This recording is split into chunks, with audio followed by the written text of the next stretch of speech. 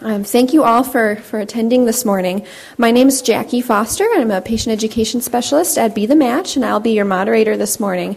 And I'm looking forward to hearing from our guest speaker on this really important topic. And while this session is designed to be interactive, we do ask that you hold your questions until the presentation ends. So we have about a half an hour for presentation and another half an hour for questions. So we'll have plenty of time to get all of your questions answered. So Dr. Judith Paice is our presenter today. She's the director of the Cancer Pain Program at the Robert H. Lurie Comprehensive Cancer Center of Northwestern University and a research professor of medicine at Northwestern University's Feinberg School of Medicine. She has served as president of the American Pain Society and secretary of the International Association for the Study of Pain. Much of her clinical work has been in the relief of pain associated with cancer and HIV disease. Please join me today in welcoming Dr. Paice. Thank you, Jackie. And normally I kind of tend to move around a little bit, but they're recording this for folks who were unable to be here today. So I'm going to be kind of attached to the podium, but we're going to reserve our time for questions after, and we're going to try to make this a little bit more interesting for you. So this whole topic of pain has gotten to be very controversial, as Jackie and I were just talking about, and you probably hear it in the news all the time. It's this whole issue of balance. We need to make people comfortable so that they can function. And to do that, sometimes it requires powerful medications, but unfortunately those powerful medications also tend to be misused. And so that's what the tension that you're going to hear as we go through our talk today. So we're going to talk about the different sources of pain that may occur in people who have undergone transplant, the types of pain that you might experience afterwards, so the person who's a survivor, the techniques that we use to assess pain. You've probably noticed that we don't have a lab value or an x-ray that tells us if you have pain. In fact, some of you may be in pain right now, and I can't tell by looking at you. So that's why pain management really requires a team approach. We're going to talk about different interventions to relieve pain, the barriers so you can understand what kind of obstacles you need to overcome, the best practices in communicating with the healthcare professionals about your pain, and then how to identify an appropriate pain specialist, which is not always as easy as it sounds. So, first of all, why do we treat the pain? Well, as you know better than anybody, pain affects all aspects of a person's life. It affects your mood. It affects your sleep. It affects your function. And if you have significant pain, it impairs all those different components of your life. In fact, it can even alter your relationships with other people because you just don't want to be around others. So there are really good reasons why, from a physical perspective, a biologic perspective, a psychologic perspective, and a social and spiritual perspective, we need to treat pain. So we can make all parts of that individual working to their best capacity. Now, what's the issue? What can you really expect? I would be lying to you if I said you could have zero pain 24/7. It's just not feasible. It wasn't feasible before you had cancer, and it's not feasible after you've been treated for cancer. But we can, in most cases, do a pretty good job of bringing the pain down so that you're comfortable and so you can function, because that's the other important piece. The more you can move, the better you can function, and that actually that movement can help relieve the pain in many circumstances. We always have to be cognizant of safety issues. There are significant side effects to all of the pain medicines, not just the opioids, and we want to improve the quality of life. That's really our goal. So what are the different sources of pain that can occur related to cancer? Well, the tumor itself can cause pain. Diagnostic procedures that we do, like bone marrow aspirates, for example, or biopsies, other kinds of procedures can be painful. Radiotherapy can sometimes be painful. Sometimes the positioning on that hard table or some of the unique ways we have to position patients depending upon where the radiotherapy is being administered. Surgery and other invasive procedures clearly can be painful. Steroids, although we use them for positive benefits, right? Long term, unfortunately, they can cause complications like avascular necrosis, a bone problem that we'll talk about later. Chemotherapy is vital. It relieves the cancer. It can, in many cases, cure the cancer.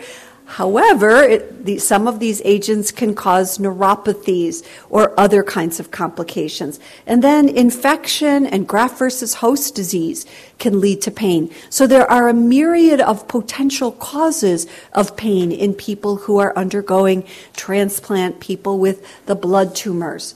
So what are some very specific syndromes that we see after transplant? We like to divide pain up into 3 categories because it actually helps us to understand what treatments might be helpful. So you might be hearing these words: nociceptive pain, visceral pain, and neuropathic pain. Nociceptive pain in the person who doesn't have cancer, the perfect example would be you went to the gym and you haven't for a while and you overused some muscles. You can point to those muscles, it's aching and it's throbbing. But in people who have undergone treatment, it might be bone pain. It might be arthritis, because some of us go into transplant with pre-existing arthritis. And then I mentioned before that avascular necrosis, where particularly the head of the femur can be affected, where there's not enough blood flow. Other bony aspects can be affected by avascular necrosis. So this pain tends to be aching and throbbing. And I'll show you in a little bit why it's important to kind of characterize the pain. Visceral pain is cramping, squeezing. Visceral pain can be kind of troublesome because it's not localized. It can be diffuse, and sometimes it can even be referred. Sometimes if you've got belly pain, it can actually be felt up in your shoulder. People who have ever had a laparoscopic procedure, like a laparoscopic gallbladder surgery or other laparoscopic procedures where they expand your belly, many people wake up in the recovery room and they're telling us, oh my gosh, my shoulder hurts. Why does my shoulder hurt? It's because they blew up the belly a little bit so they could really explore what was going on in the abdomen. And that pressure of the gas that they use presses up against the diaphragm and the vagus nerve, and that sends signals to the shoulder. Well, we can see that in people who also have problems in the belly. Common examples in people who have undergone transplant: C. diff. Many people have experienced the diarrhea of C. diff. Or cystitis, where the bladder has gotten inflamed. And then the third category of pain is neuropathic. This is, if you've never felt it, good for you. Here's an example from daily life. If you ever hit your funny bone and you get that weird shock-like feeling that's not funny, that goes up and down your arm, imagine having pain like that 24/7. And we're going to address questions at the end.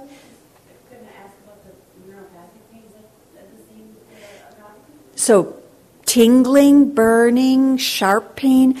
That examples include post-herpetic neuropathy, like post-shingles pain, or chemotherapy-induced peripheral neuropathy, or some people develop neuropathy even with transplant, with GVHD. And we'll go into more depth about that one in particular because it's so common. So remember I mentioned it's important to kind of characterize the terms, the words that your pain feels when you talk to the professionals. It's because the treatments are linked to the kind of pain. So you can see through this slide, if you've got nociceptive pain, like bone pain, arthritis pain, avascular necrosis, we can use the non-opioids, things like acetaminophen. I'm going to say the NSAIDs with kind of a qualifier. NSAIDs are ibuprofen or naproxen if you have any kind of renal complications, kidney complications, or if you have myeloma. Most people discourage the use of the non-steroidal anti-inflammatory drugs, or NSAIDs, in that group of people, because those drugs, even simple drugs like ibuprofen, can be hard on the stomach. They can cause stomach bleeding, but even more challenging, they can cause problems with the kidneys. And we've got to keep those kidneys working. And then we use opioids. This is, again, all for nociceptive pain. For neuropathic pain, that chemo-induced neuropathy, the tingling, the burning, the shingles pain, we do use opioids. Now, I've learned that some of my older physician colleagues and older nursing colleagues and older pharmacy colleagues were taught that opioids don't work for this kind of pain. So you may hear that in the clinic. We do know that they work. However, we need to use higher doses to treat the nerve pain than if we were treating standard achy, throbby kind of pain. And so whenever you need to increase the dose, there's the increased risk of side effects, right? So we've always got to balance that. Now, the group of drugs that do work nicely for nerve pain, we call them the adjuvant analgesics, and it's kind of a catch-all. They're drugs that were originally introduced for other reasons, but along the way we learned they relieve pain. So drugs like the anti-seizure drugs, no, you don't have seizures, but these work to relieve nerve pain. In fact, some of these drugs like gabapentin, which is Neurontin, or Lyrica, which is pregabalin, they were originally released to treat seizures, but we use them far more to treat nerve pain. Another are the antidepressant drugs. Even if you're not depressed, they work to relieve nerve pain. So don't be offended if the doctor recommends one of these antidepressants. It's not because they're thinking that you're crazy or you're depressed. It's because they work really well for nerve pain. So do think about these other medicines. And we'll come back to those in a little bit. And then visceral pain, belly pain is really challenging. We clearly want to treat whatever's causing the problem, but we might use opioids, we might use steroids, and we sometimes do try these drugs like gabapentin or Lyrica or some of the antidepressants. So let's talk really specifically about some of these syndromes, because I think some of you may be experiencing some of these specific kinds of pain. So bone pain, what do we do? And again, it could be from arthritis, it could be maybe you have a metastasis, or you've had vertebral body compression fractures, or you've had avascular necrosis from the steroids. We use physical therapy, and that may seem a bit odd, right? You've got bad pain and we're recommending that you move. Well, moving is the best thing you can do for joint kind of pains in particular. Plus, we don't want you to lose any more muscle mass because that can cause further complications. It can also cause contractures if you're not moving your joints. The joints get kind of locked up, and we want to be sure that you're stable. So sometimes we use physical therapy for other kinds of pain just to ensure that you're safe, so that you can get out of a chair safely, so that you can walk safely. Sometimes we use surgery to stabilize a bone or a joint if the tumor has made it unstable. Clearly, cancer therapy is really helpful in some cases, and radiation therapy is very often used for bony metastases. We may use braces or slings or boots or other orthotic devices to help support that joint or that bone, make it easier for you to walk, maybe guard that extremity. And then pain medicines, and remember, it's the non-opioids like acetaminophen, Tylenol. Now the problem with Tylenol, of course, is you can't take too much of that because it's hard on the liver. So we used to think that 4,000 milligrams a day was safe, but now we believe that that's way too much. So probably most liver doctors tell you 2,000 milligrams. If you're taking extra strength Tylenol, that's 4 pills a day.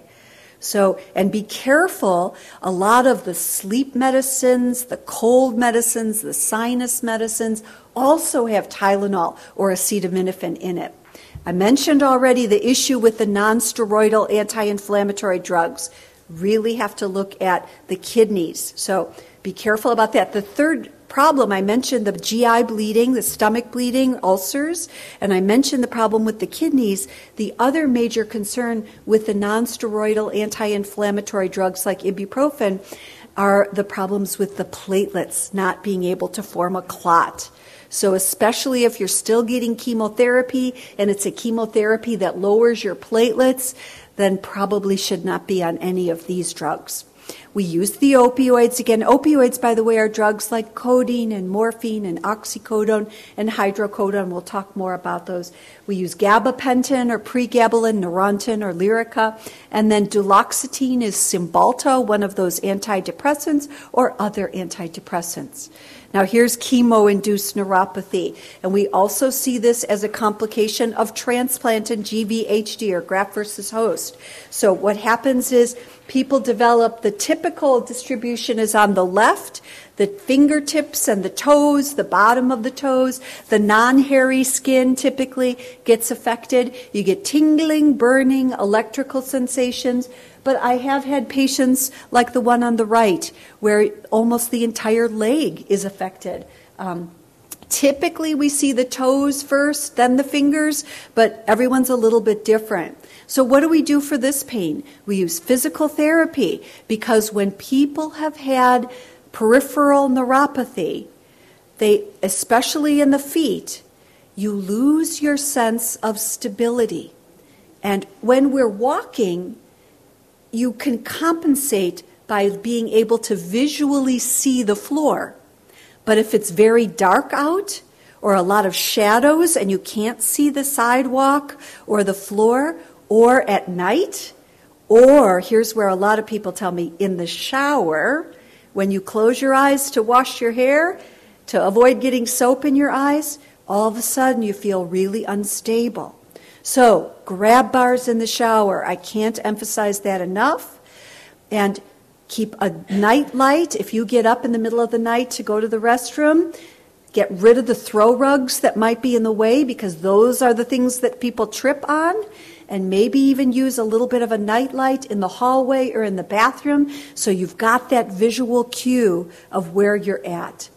We can use topical treatments. I know this sounds silly, but things like Icy Hot and Bengay for some people provide some relief. I'm not going to lie to you and say it's 24/7 after one rub down, so you might have to repeat it, but for some people it gives them some temporary benefit. There are compounded gels and creams that have been studied and have been found to be helpful, but here's the problem. Because they're compounded, they're not FDA approved, and most insurance companies will not pay.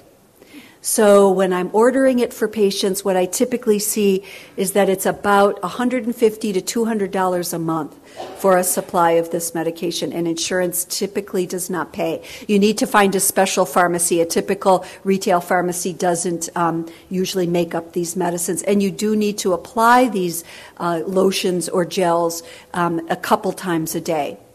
And then we use the pain medicines that I mentioned, opioids in some cases, gabapentin or pregabalin, duloxetine, and for some people who have more complex pain, it might be one from each of those categories.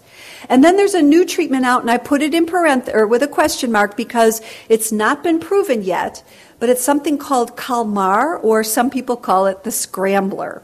And it is a treatment that you go to for 10 sessions in a row, so Monday through Friday. It's about a half hour each session for 2 weeks in a row. There is one treatment for those of you who live in Chicago. There's one center that offers it in the far northern suburbs. This is sometimes also called the Scrambler treatment. They put electrodes in special areas depending upon where your nerve pain is located, and for some people it helps relieve the pain. Now here's the downside. It's $400 a treatment times 10 treatments. So, now, what about people who have pain after GVHD? What are some of those symptoms that people experience? Well, almost every body system in the whole body can be affected by GVHD. In the skin, and we're talking specifically about painful symptoms, you can get itching, almost like contractures where your skin is just not flexible. In the mouth, you can get mouth sores, food intolerance, food sensitivity, dry mouth. In the eyes, dry eyes. In the esophagus, painful swallowing. In the intestines, clearly diarrhea, which could cause pain and cramping. Musculoskeletal or joint pain. Neuropathy sensations, pain in the bladder, pain when you void, and in the vagina can be very painful to have intercourse, difficulty voiding. I'm just going to run through some pictures here of people who have had skin changes associated with GVHD. These can look kind of like burns or sunburns or scabbing with ulcers, or the skin looks like it's kind of flaking. So what do we do for the skin changes? We certainly treat the GVHD, often with steroids or other immune suppressant type drugs. We use physical therapy. That's a theme you're going to hear me say with all of these syndromes. We use topical treatments. This is where it's really good to be referred to a dermatologist who has expertise in cancer, because they really understand the specialized needs of the skin in people with cancer. And then all of those different pain medicines that I've already been listing for you can be tried for people with skin changes. What about ocular pain? Well, again, we treat the GVHD. We improve the humidity if we can. We use a variety of different topical eye drops and eye treatments. We sometimes use opioids in very severe cases. I wanted to share with you something that I've been really impressed by. It was originally called Boston lenses. These are bigger than a typical contact lens, and it's got an area in it that actually holds extra fluid. So when you put the contact lens in, you have to hold it straight so that the fluid stays in it, and that continuously bathes the eye, and it covers a much wider area of the eye. It used to only be available in Boston. Now it's available at multiple centers around the country. I had one young girl who had such severe ocular pain that we were treating her with opioids. She always had to wear glasses. She could barely work at the computer, and she was always scrunching her face because every time she blinked, she said it felt like she was rubbing sandpaper against her eyes. Once she got these lenses, we got her off all medications, and she was just a new woman, could easily work at the computer. This is avascular necrosis.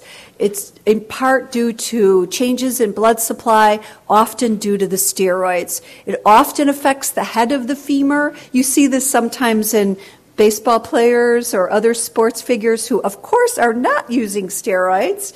That was a little sarcasm. And what happens is it deteriorates, the head of the femur deteriorates, and it's kind of like having or needing a hip replacement. And this can be exquisitely painful because of the instability or the rubbing of bone on bone. So again, we use physical therapy. Surgery is the definitive treatment for this, and it can be exquisitely helpful.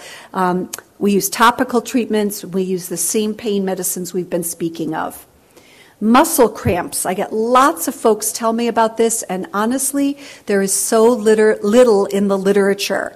A good colleague of mine has developed a tool to measure this. She's from Fred Hutchinson in Seattle, but we still don't understand the underlying etiology. For some people, it might be electrolyte changes. For some people, stretching before you go to bed can be helpful. Just a simple, not vigorous exercise, just stretching those quads and those calves. So if you go online, they tell you to drink tonic water or pickle juice. I'm not sure that's the best way to help get you ready for bed at night, but for some people, they report that it's helpful. I've had some people rub menthol cream and give themselves a good massage in the calves. This is particularly helpful for people who lie down, fall asleep, and then wake up an hour later with these bad cramps. And then for some people, we've had some success with gabapentin and pregabalin. And then for some people, I've even used ropinirole, which is the medicine that you've seen advertised undoubtedly for restless leg syndrome.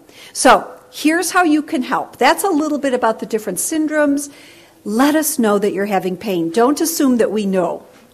Keep a diary. So tell us as analytically as you can, thank you, what time of day it occurs, what does it feel like, where is it located, and for many people it's more than one site, what you've tried, what works, what doesn't work, and even what you've tried in the past. Even if it was for a dental procedure 20 years ago, if you had a bad reaction, we want to know so we don't reinvent the wheel. So these are some of the questions that we'll be asking you, so it helps if you kind of think about it ahead of time. It'll make your appointment much more efficient, and you'll be able to help your professionals put together a better plan for you.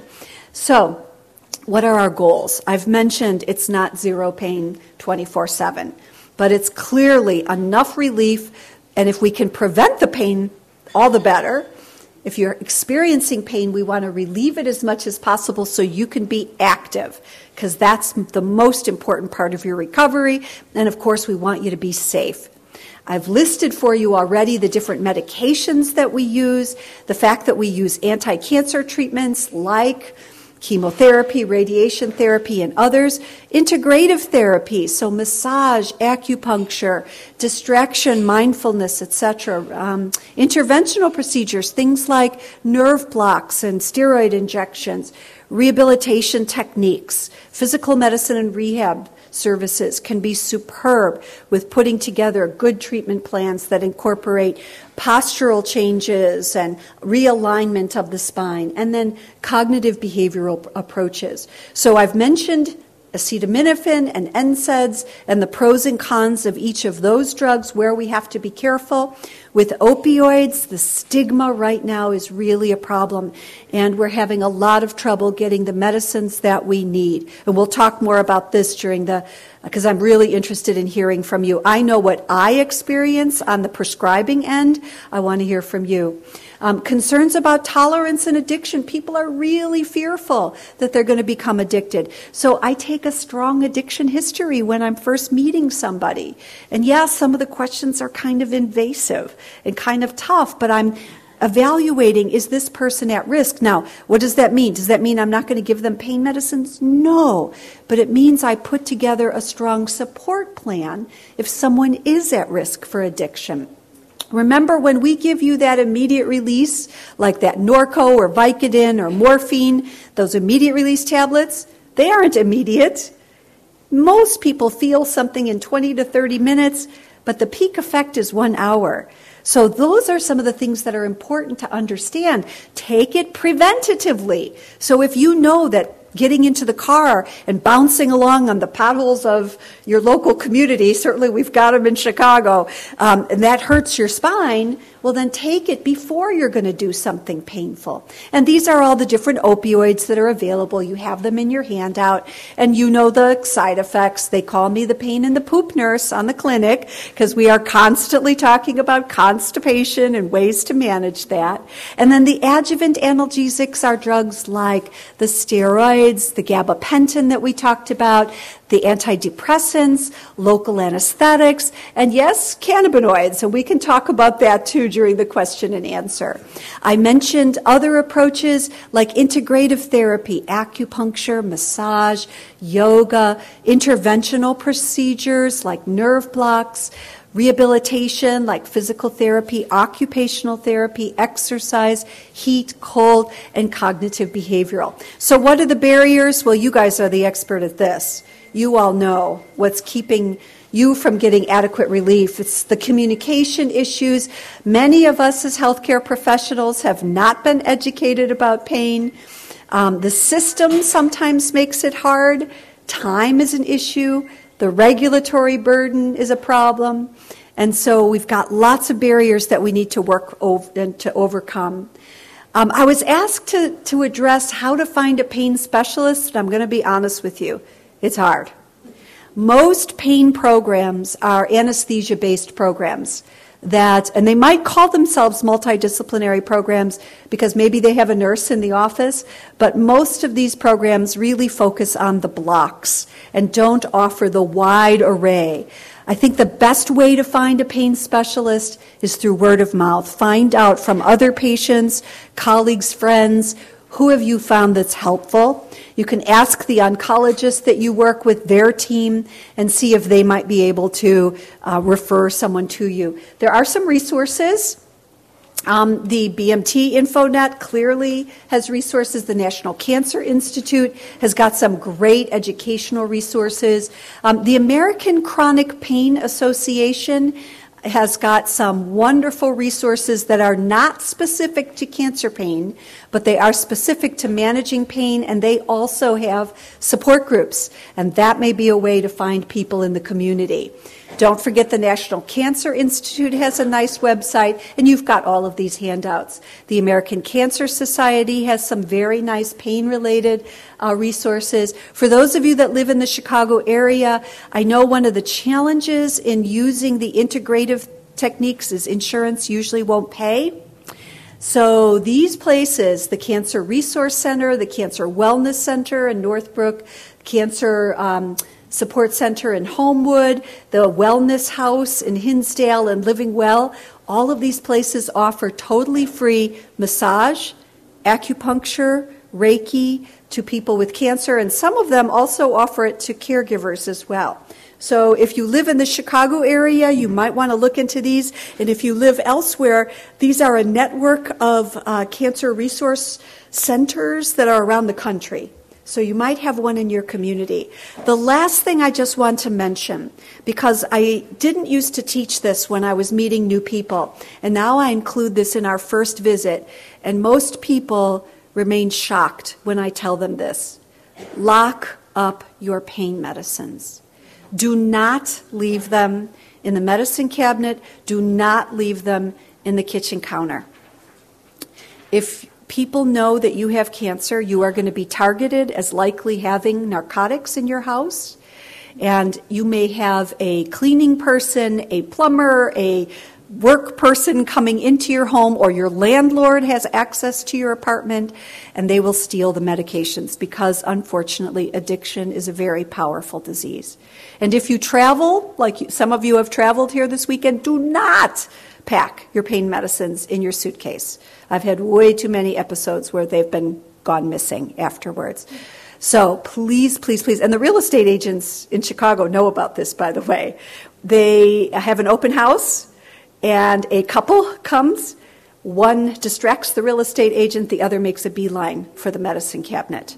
So they advise everybody, clean out your medicine cabinet before we have any open houses. And then there are guidelines for how to dispose of the medicines when you don't need them anymore.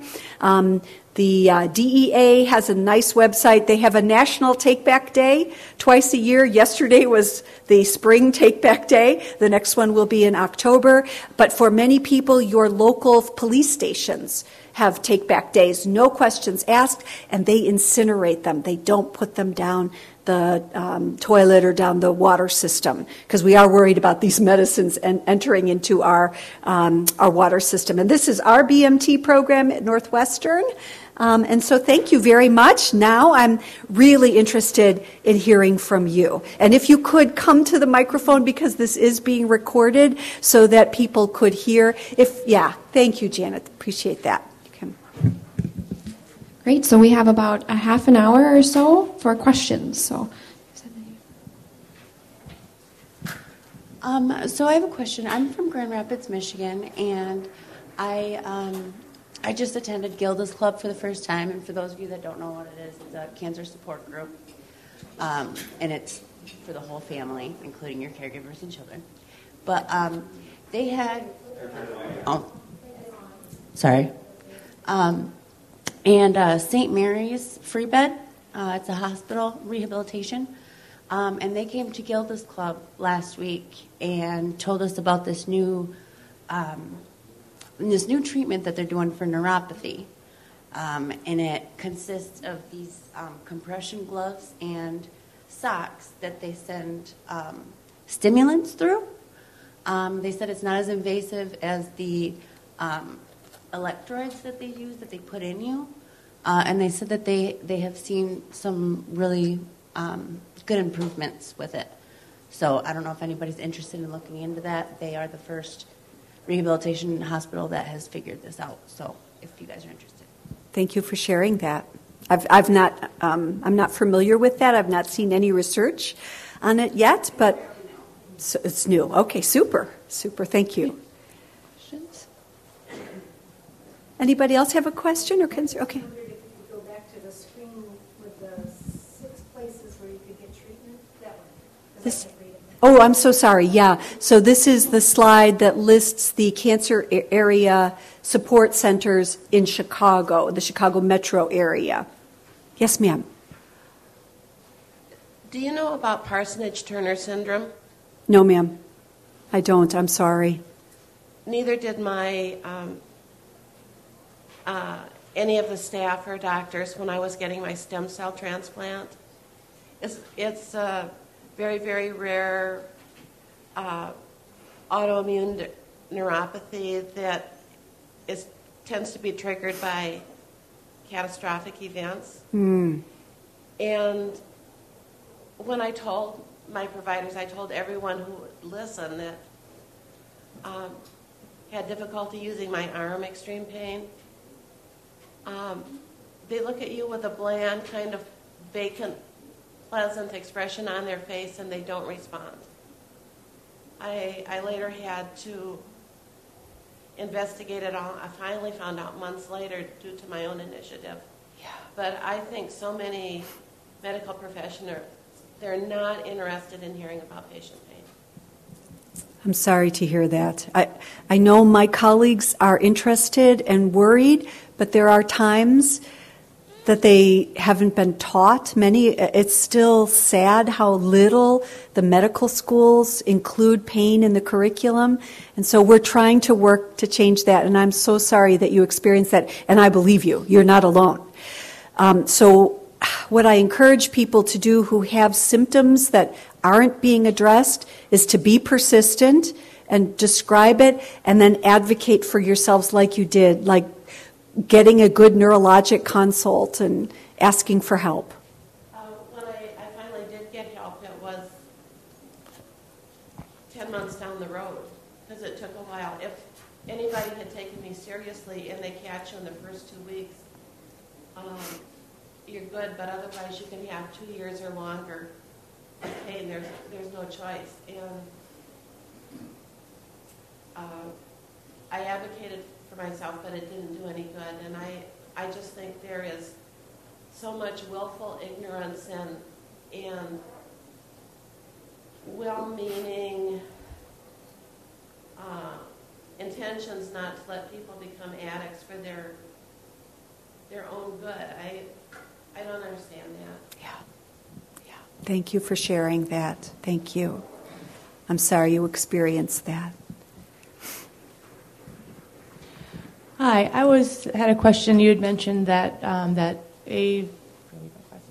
avascular necrosis can also be caused from steroid use. Yes, ma'am. I was wondering then what the relation is in terms of the steroids you have to take for the GVHD, how that would affect then all these other issues. Yeah, that's the tension. We need the steroids for treating the GVHD, but the steroids have negative effects, as you know, and I'm highlighting the bone effects, and it could also, lead to osteopenia and osteoporosis. It also can affect the adrenal gland function. It can affect, the sugars, causing diabetes, Cushing's syndrome and things. So we need them to some degree, but we always want to use the lowest dose possible to try to prevent as many of these effects as possible. So that's what your doctor is constantly working with and your team is constantly doing. They're probably reducing the dose as much as they can to see how you do with that. So that's always the trick, is keeping the dose as low as possible to preclude the development of some of these effects. Is there any studies on the length of time of being on steroids that if you're just on for a few months or if it's a couple of years? Clearly, it's a dose and a duration effect. So the longer you're on them, the greater the risk. The higher the dose that you're on, the greater the risk. And then there are other risk factors as well. Things like smoking also alters blood flow, so you don't want to be smoking. And we don't have good data about this, but our sense is if you keep moving, because when you're moving, you're getting blood flow around the body to a greater degree. And so keep moving, keep exercising as much as you can. And don't smoke, because that will also affect the blood flow. Thank you.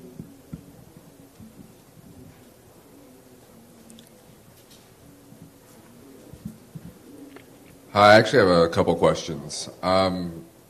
During my treatment, really kind of morphine was the only thing that would do the job for me. I guess like a lot of people here, I've had pills for meals. There's so many, so I try to limit as much as possible.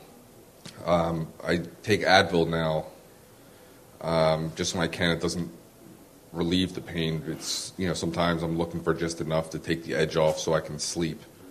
So I guess part of my question is how much Advil is safe? I mean, I could literally take it every day, and I try not to unless it's, critical. And also, I guess kind of tying into that, a lot of times I take it before bed because I can't sleep, because of pain. How much do you think poor sleep or severe lack of sleep ties in, to my overall pain? So pain affects so many other symptoms. Pain impairs sleep. It affects your mood. It affects your ability to be social and to exercise. So I realize the contradiction. I'm telling everybody that they need to move, but it's hard to do that when you have pain. So it's all about finding the balance. In terms of sleep, if the pain is what's keeping, and I'm not going to give anybody very specific guidelines or recommendations because I don't know your medical history. I would be very, very cautious about taking Advil, ibuprofen, naproxen, which is Aleve, any of those medicines if you have a history of myeloma or if you've ever had problems with GI bleed or kidney issues or if your platelets are low. And I would make sure your team knows that you're taking this and how often you take it. For the healthy person, intermittently, it's okay to take it regularly, but when you've been through everything you've been through, it may not be safe. So again, I don't know your lab values and all that, so it's best to talk to your team. It's a conundrum in that opioids don't hurt the kidneys, they don't hurt the liver, they don't hurt any of the organs, and they can be very helpful. But we have these issues right now, in particular, in people who have a risk of addiction, we need to be careful. And I always teach everybody, you should never take these medicines to improve your mood. You should never take these medicines to help you sleep. Now, it's different what you're saying. I'm saying don't take these medicines to make yourself sleepy so you fall asleep. Because you know what's going to happen? Your body quickly becomes tolerant to the sedating effect. But if you're having pain when you lie down and you can't fall asleep because of the pain, then an opioid might make good sense then, as long as it's safe for you to be taking that. So, I think you need to have a really good conversation with your team about how it's helping, what negative effects it might be having. Now, we do know, I didn't have enough time to really talk about long-term opioids. Short-term, they can make people feel queasy. Usually that goes away. They can make people feel a little fuzzy and a little sedated. That usually goes away. Constipation never goes away. Long-term, we know that for some people, the opioids suppress certain hormones, particularly testosterone. So people can have sexual difficulties, not be able to function, have no libido. Women might stop menstruating, so it affects fertility. And that may sound more like a quality of life issue, but we know that long-term suppressed testosterone also leads to fatigue and may alter bone health. So there are times when opioids are helpful. There are times when they're not so helpful. So just like we had that conversation about the balance of steroids, we need to have this question about the balance of opioids. But for many people, a low dose of opioids to relieve their pain so they can sleep, so they can get exercise, really important. And then it's always good to check your sleep hygiene. Are you taking a nap? If you take a nap in the morning, that's okay. But no naps in the afternoon. That totally messes up your sleep cycle in the evening.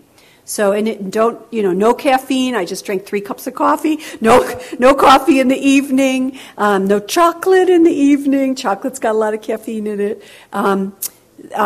Try not to remember the bed is only for sleep and sex. Don't watch TV in bed because that gets you activated.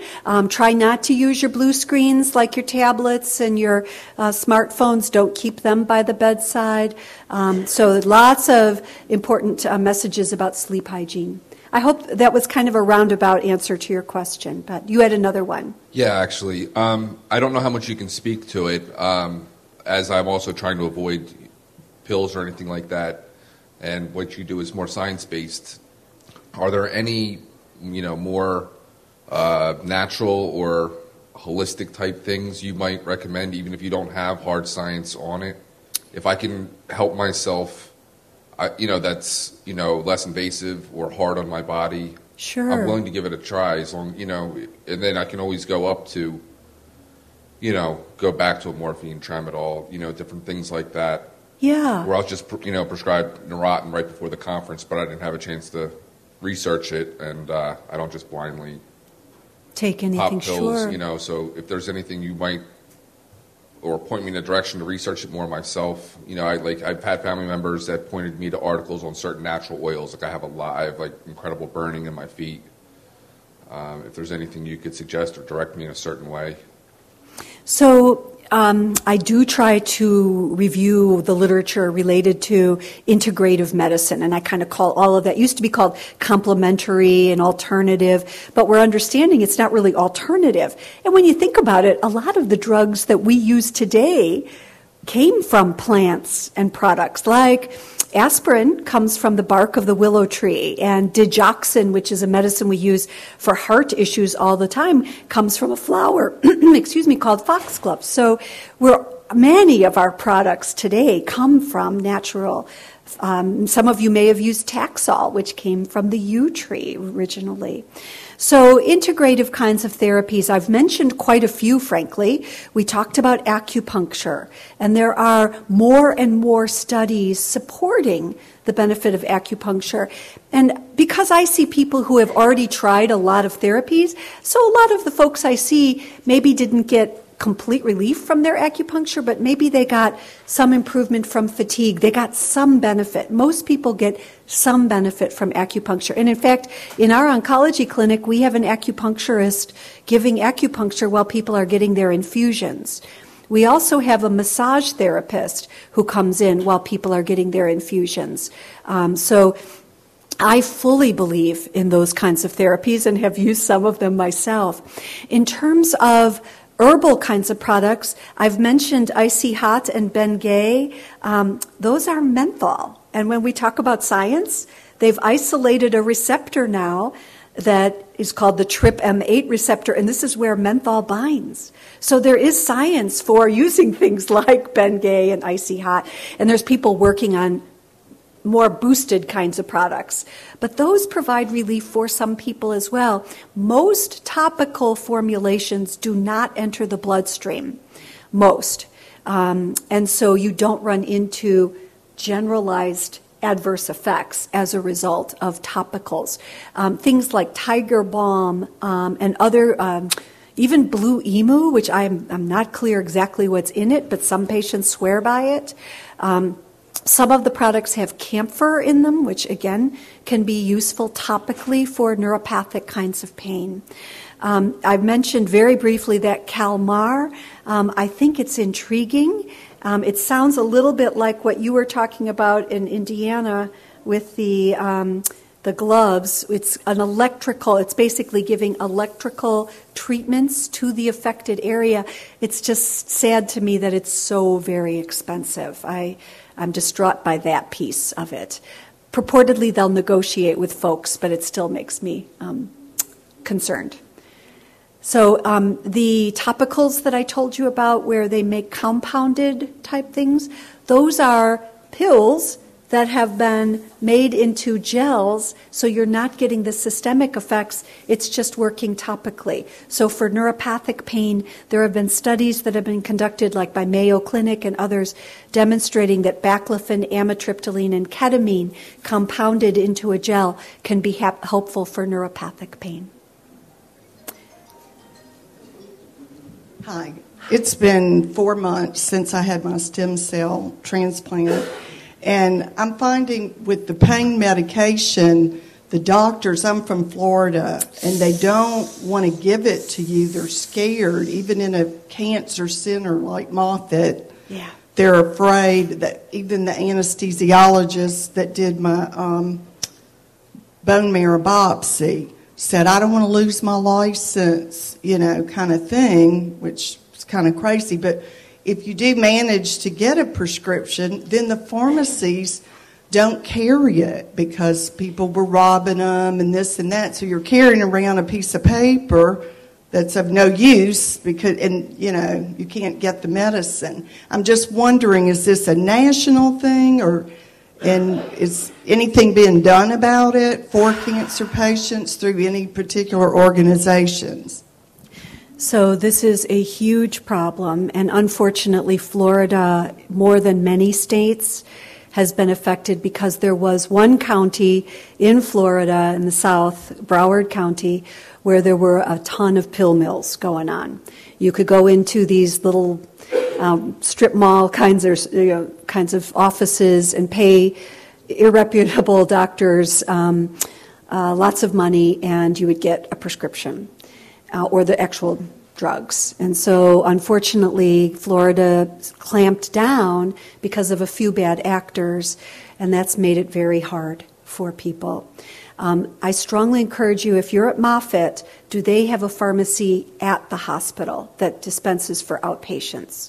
Because most of the pharmacies that are affiliated with the hospitals carry a reasonable supply. I see the exact same thing in Chicago.